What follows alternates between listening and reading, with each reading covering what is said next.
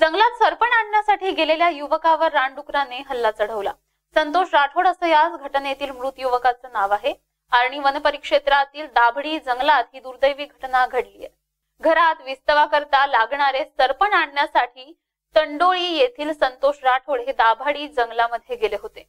सरपण गोळा करत असताना अचानकपणे रानडुकराने संतोष यांच्यावर हल्ला चढवला। यामध्ये संतोष हे गंभीर जखमी झाले।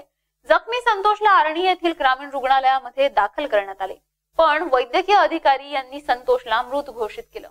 घटनेची माहिती मिळताच आर्णी वनपरिक्षेत्र अधिकारी यांनी घटनास्थळी भेट देऊन पंचनामा केला आणि मृतकाच्या वारसाला शासकीय मदत देण्याची आवश्यक ती कारवाई सुरू केली।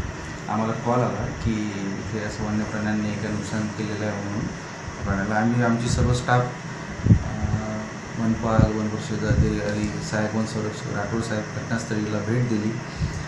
त्यानंतर तिथे संतोष सप्रू राठोड राहणार तेंडोळी त्याच्यावर जंगलात जात असताना इंधन जमा करत असताना त्याच्यावर रानडुकराने हल्ला केला आणि त्याला दवाखान्यात नेत असतानाच त्याला वाटेत त्याचा मृत्यू झाला।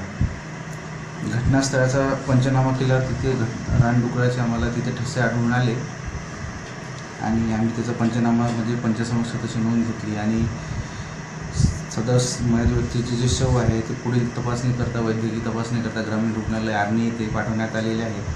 विच्छेदन अहवाल प्राप्त झाल्यानंतर सदर व्यक्तीच्या वारसाला शासकीय मदत देण्याची कारवाई लवकरात लवकर करण्यात येईल।